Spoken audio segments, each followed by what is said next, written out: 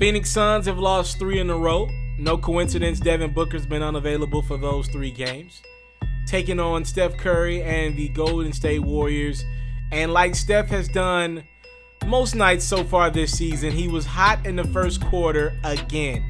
Top 5 in the NBA in scoring, had 13 points in quarter number 1 for the Warriors. They're up a point until Chris Paul does that. 13 points for CP3 in this one in 27 minutes of action. But this one was about the Phoenix Suns as a collective. You see Cam Johnson go get a bucket off the pass from CP3. Chris had 4 assists in this one. Other end, Andrew Wiggins drilling a 3, shooting 46% from the 3-point line last 6 games. He had a good night in this one as well, 50% from the 3-point line. Steph Curry, that is a tough 3-pointer. Not to be outdone by Jay Crowder, who responds with a tough 3-pointer. Phoenix up 11. James Wiseman had 5 points, 6 rebounds in this one. Steph still chefing with the rock. Boy, floater in the lane, it goes off the glass.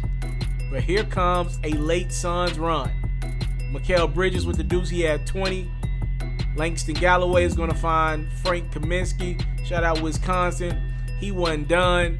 More Frank, 12 points in just 25 minutes of action. That's a 2+ the foul. And Abdel Nader's going to close his highlight in style. Suns in their losing streak. Final in this one, 114-93.